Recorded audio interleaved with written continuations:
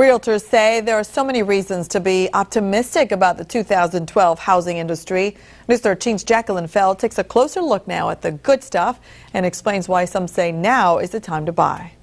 Tracy Stein has lived in the upscale Baldwin Park community since 2002, right when houses were just starting to pop up.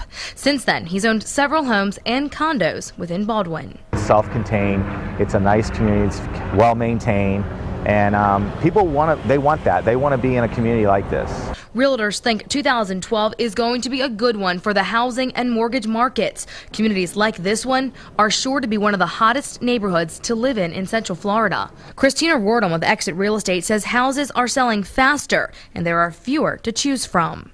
It's great news for sellers. Also, we're seeing an increase in rental rates.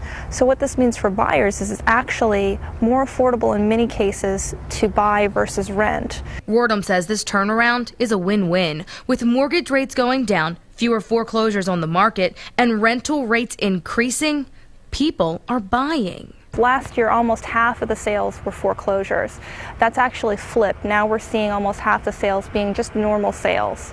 Wardham says foreclosures will still be a problem nationwide for many more years. But for Stein, who's glad to see new neighbors and not for sale signs and overgrown lawns, he says it's a good way to ring in 2012. Jacqueline Fell, News 13.